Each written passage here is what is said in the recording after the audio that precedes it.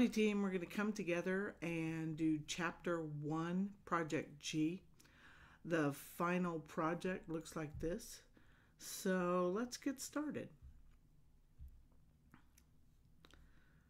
Regional sales 1.3. Step 1 was to download your Excel project. Your grader project should look like this and have Profit Marietta in cell 1A.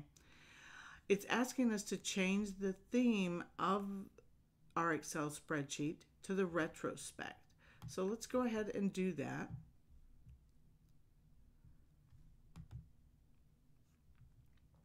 Retrospect, okay? All right, we're going to go over here to Insert, second tab. I'm sorry, Page Layout. On Page Layout, in the Themes panel, we'll go to Themes. Now, depending on Office, this product was done in Windows 10, Office Pro 2016. Depending on your product and your update, you may not have the retrospect theme. It was also a download possibility when you downloaded your Excel file and your instructions. So you can look in that folder too. Mine happens to be on the second row, the third choice. It has kind of autumn fall colors. So we're going to double click that. And we won't really notice a change till we start working in the header. It then says widen column A to 80 pixels and column BH to 110 pixels. So we get between column A and B. We hold our mouse, and if you'll look right now, we're at a width of 8.63 and pixels is 175. So that pixels width can actually change depending on your font. We weren't asked to change our font, so we're just going to go on to 80 pixels, which seems, there we go. Another way to do this is you can right click, go to column width, and then instead of typing in pixels, you can do the 3.6 or the 10.3 or whatever you're asked to do. All right, and column B through H, 110 pixels. So I'm going to click up in the gray part of column B. I'm going to hold my mouse and drag all the way out to column H. And again, I was up here in the gray part, maybe a different color for you, but up in the column header letters. And that enabled me to go ahead and change to highlight them all. And again, that would let you go into column width and change it, but it didn't give us a number like that to change. So we may have to just go ahead and go back to our individual, which seems kind of different, and go to 110 pixels.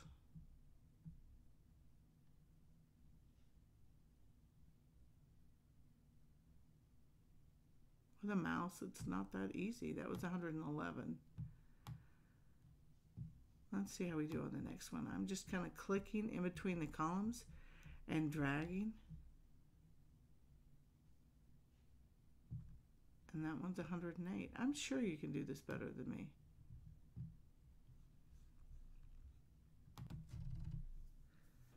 Now, step 3. Merge and center the title across the range A1 to H1. Let's start with that. So I'm going to click on cell A1 and I'm going to hold my mouse and drag it all the way to H1. And then I'm going to go back to my Home tab. And on my Home tab in the Alignment panel, I'm going to click Merge and Center. If you don't have Merge and Center, you can go into your Alignment dialog box right here and find your Merge and Center under Alignment. Okay? So here's Merge Cells, and here's Center Center. We can center from the bottom, and we can center from the top, horizontally and vertically.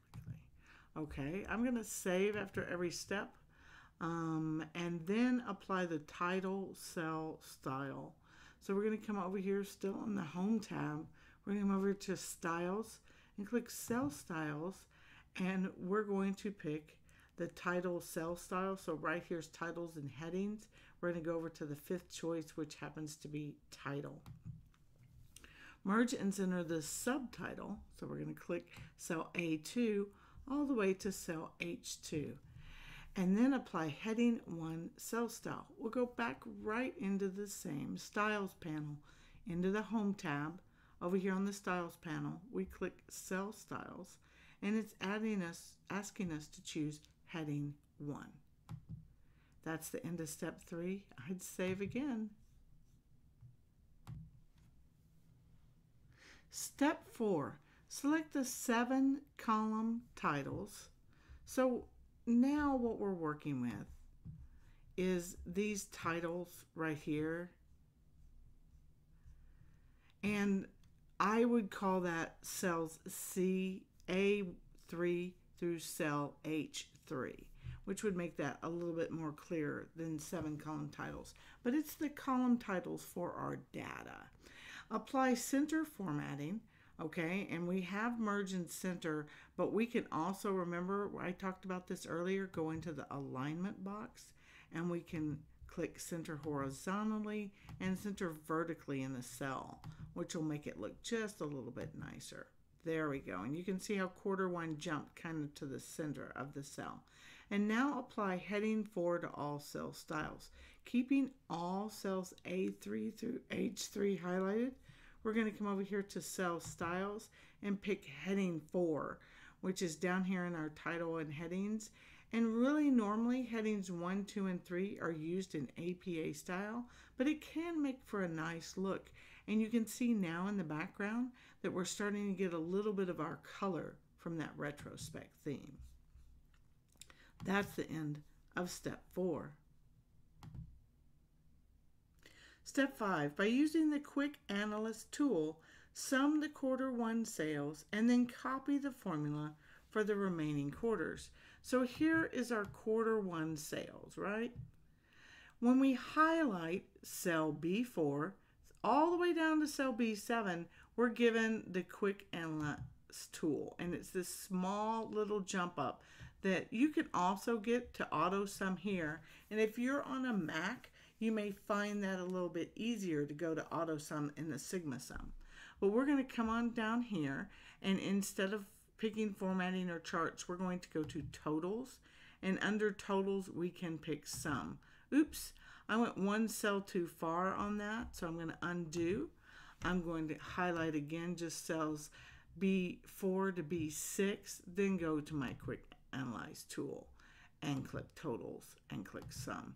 I do want to show you one more time that I could have done this. I could have also done this over here in auto sum.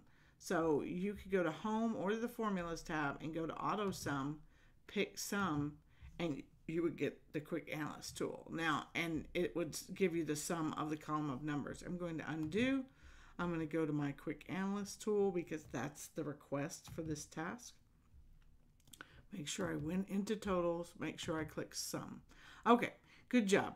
Now, when we click on that sum total, this is kind of hard to see at a distance, but the right-hand corner has a little green box, and that little green box is called an autofill handle. Inside this handle is our formula. The sum equals the sum of cell B4 down through B6. What is our calculation? When we grab that autofill handle, we can pull it across our data and replicate the formula. It saves so much time. So I'm going to hit escape. I'm going to come down here into my green autofill handle and notice how my mouse changes. It goes from a white plus mouse to a black plus mouse, which is on its target. I want the black plus mouse. I'm going to drag it all the way across to quarter 4 or cell E7 and let go, and it will have moved that formula, sum of cell B4 to B7 all the way across. And down here in this last quarter, we should have the sum of cell E4 down to E7. Let's see if we do. We can click that cell. We can look up in here in our formula toolbar, our function bar, and sure enough, there is the correct formula for adding that column. Excel assumes you want to move and calculate columns. across the data that you have. That's the end of step 5. I would save.